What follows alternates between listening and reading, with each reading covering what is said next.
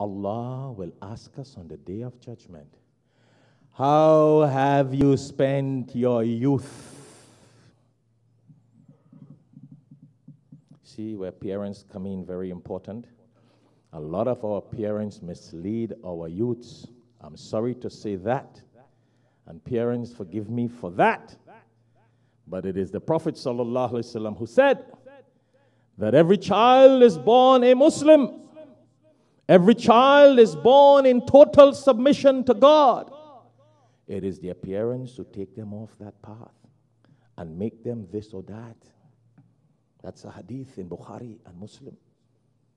So be careful, my parents, what you guide your children and train them and tell them to become. You may have to answer for it on the Day of Judgment. We will have to answer for it. And don't say I didn't remind you and remind myself. Don't go and say Shafayat never tell me down in Florida, you know. Because I have Al-Hikmah TV recording it, I'll play it. Inshallah. We'll do a replay. How did you spend your youth? You, the parent, will be asked about it. We, the parents, and our children will be asked about it. And here's what's going to happen. Our children will say, Allah, you know, I wanted to read Quran and study and become a real Islamic personality and do dawah, but my father told me, no, make money, boy. Only study the dunya. That's what I am investing in you. That is priority. Number one.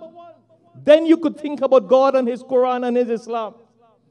Your son and your daughter will tell Allah, deal with him. More punishment again. Oh yes, that's serious business.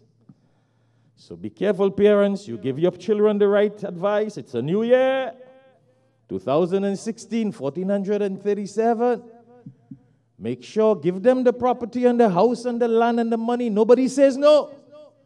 But give them the advice of what they need. You're preparing them for this world. Tell them also what they need to do for the next world and set up that mechanism for them. Otherwise, your own children will become your enemy on the Day of Qiyamah.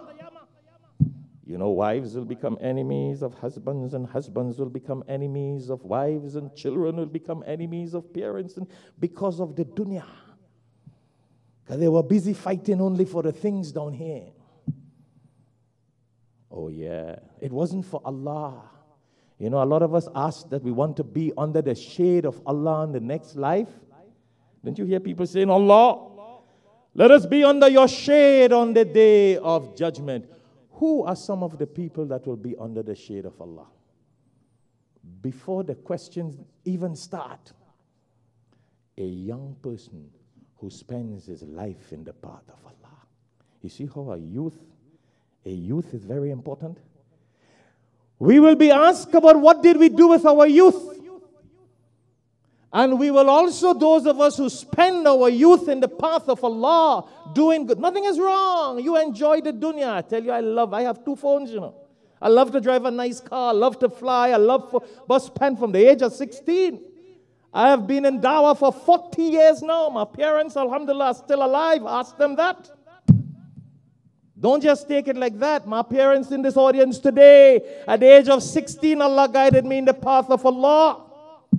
I've started doing dawah from the age of 16 years. So I ain't telling you what I'm reading from the book.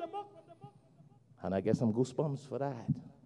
It ain't just talk, my brothers and sisters. It's what I have lived by the Rahman mercy of Allah. So I'm trying to advise you. Because some of you parents advise your children, no, you're going to die. You ain't be successful. You wouldn't be anybody. I had people when I was going to study Islam said you will be a beggar. Radical imams brainwash some of us. Come here, we sit, we sleep in khutbahs. We don't get the message. That's why we miss it. He says, all I need you to be grateful. Allah Akbar. Are you telling me Allah subhanahu wa ta'ala will not protect the prestige of Muhammad sallallahu alaihi wasallam? Only living for business. That's all our dream. Let me see who shall save you now.